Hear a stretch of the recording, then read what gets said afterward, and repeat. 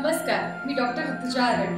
जतच्या व इतर सर्व महिलांना जागतिक महिला दिनाच्या खूप खूप शुभेच्छा.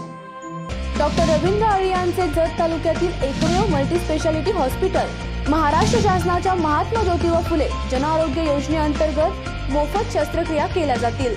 उमा हॉस्पिटल कॅम्पस जत, जिल्हा सांगली.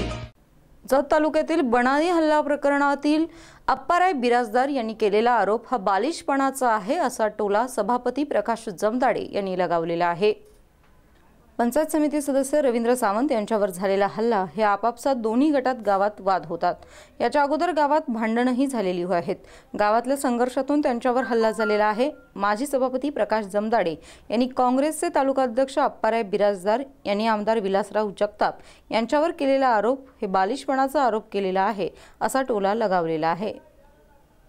आमदार विलासराव जगताप साहेबांनी किंवा सभापती या नात्यानं पोलीस स्टेशनवरती किंवा कोणत्याही प्रकारचा दबाव आणलेला नाही. उलट रवी सावंतच्या आई यांनी जगताप साहेबांना फोन करून हे भांडण वाढवायला नको, फिर्याद द्यायला नको, आपण हे भांडण मिटवूया अशा प्रकारचा फोन रवी सावंत यांची आई यांनी जगताप साहेबांना केला होता. त्यानंतर उलट त्यांनीच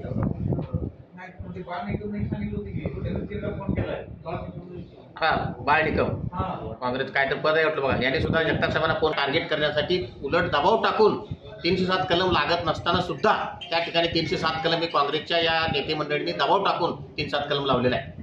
काही मारामारी झाली, काय झाले की भाजपच्या कार्यकर्त्यावर खोटे आरोप करायचे आणि खोटे गुन्हे दाखल, ह्यांनीच खोटे गुन्हे दाखल करून त्या प्रकरणाची दबाव आणायचा आणि त्यांनी सांगायचं की आमदार किंवा भाजपचे कार्यकर्ते दबाव आणतात. ते अतिशय खोटं आहे.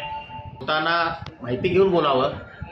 वास्तविक पाहता या भांडणाशी जत पंचायत समिती आणि मनरेगा यांचा कोणत्याही प्रकारचा संबंध नाही आणि त्यामुळे तालुक्याचं 10 ते 20 कोटी रुपयाचं नुकसान या मनरेगा योजनेमध्ये होणार आहे. या काँग्रेसच्या नेते